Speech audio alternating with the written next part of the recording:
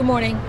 This morning at approximately 10:58 a.m., Houston Police Department received a call concerning a robbery in progress. There was a male inside the meat market with a knife attempting to take money from the tip jar. He was stopped by the employees who left the store and locked him inside the store. We arrived at approximately 11:06. The first unit on the scene observed the male inside the store, matching the description that was called in. They instructed the male to lay on the ground. He refused to comply with the instructions given by the officers. Second officer arrived. The suspect again continued to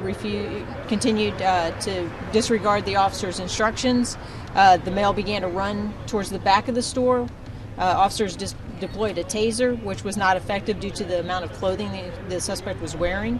The suspect then turned and started to run towards the officers, at which time one officer discharged their firearm, one round which did not strike the suspect. The suspect ran out of the store with officers in pursuit and continued to evade. The suspect was eventually taken into custody, and the investigation is currently ongoing. The officer, I guess, felt he needed to use his gun, or did discharge unintentionally? The officer intentionally discharged their weapon. The suspect had a knife and was running at the officers at the time the officer discharged.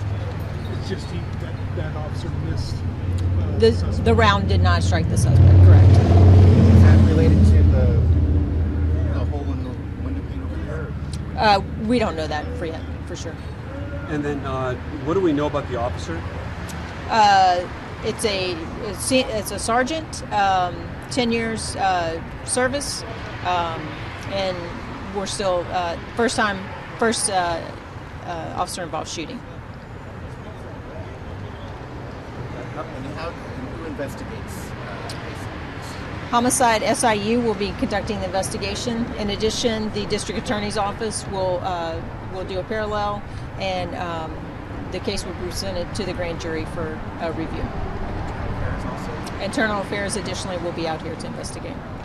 And the suspect is at JPC presently being processed, or? The suspect, he will be. He's currently in custody, and he's being questioned and as part of the investigation. But he did not sustain any injuries. And Chief, just media know, but for the public at home, can you remind them about how we release body-worn camera footage? As part of our mayor's reform, we will be releasing all body-worn camera footage within 30 days of the incident. So this will be available to the public within 30 days. And Chief, can you give us your name and spell it, please? Belinda Null, Null, Assistant Chief, Criminal Investigations Command.